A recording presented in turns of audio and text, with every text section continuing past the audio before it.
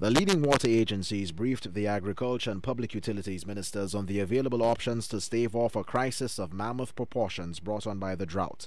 As the situation deteriorates, Cabinet meeting on Thursday is reportedly considering declaring a state of emergency.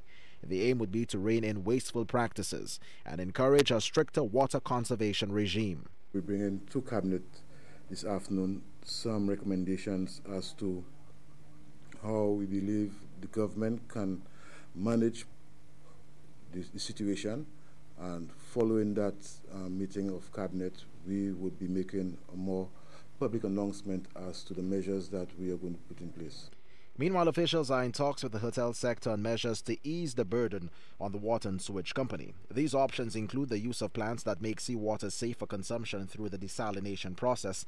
The authorities are also considering trucking water, portable treatment plants, and the reactivation of old reservoirs at Wavin Poisson and Vanna to supply populated domestic areas. Public Utilities Minister Guy Joseph admits the cost implications are very high.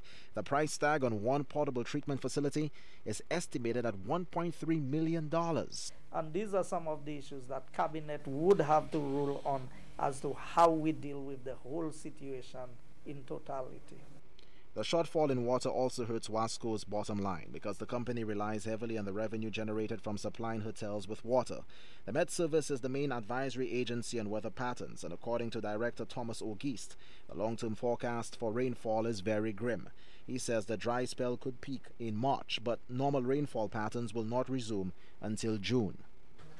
Though looking at the short and mid-term projections, we don't think there's any big relief coming soon. We may get a few showers, but it won't be anything significant.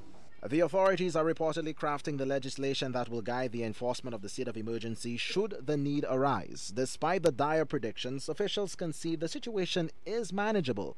They are urging public support as Wasco undertakes more austere rationing measures to preserve the limited supply of water.